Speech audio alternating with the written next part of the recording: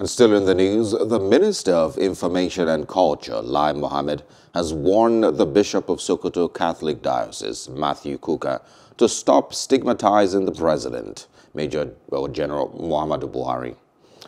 Mohammed, in a statement titled, "Federal Government Urges Religious Leaders to Eschew the Message of Disharmony," also warned religious leaders in the country to refrain from stoking the embers of hatred and disunity, which could trigger unintended consequences.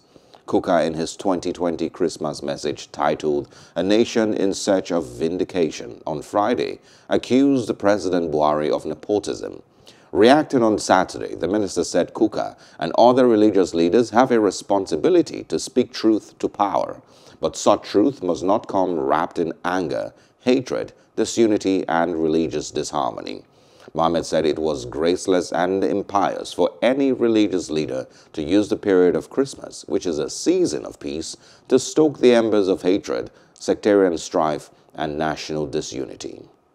Hello, hope you enjoyed the news. Please do subscribe to our YouTube channel and don't forget to hit the notification button so you get notified about fresh news updates.